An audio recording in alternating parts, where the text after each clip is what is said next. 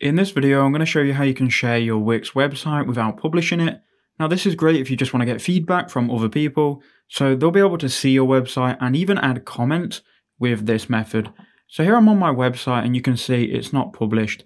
So if I go to site, we can't view the site because it's not published yet. We can only publish it, right?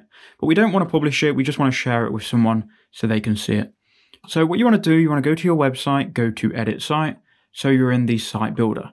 Then from here, you want to go to site, click on get feedback, and that will load up this window with a link that you can give to people. So this link here is going to be a unique link for your website, which you can copy.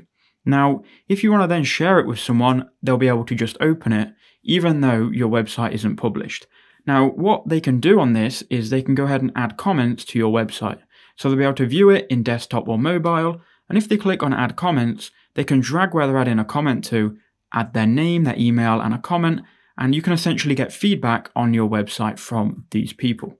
But that's how they can see your website without publishing it. Again, they can view it on desktop and mobile.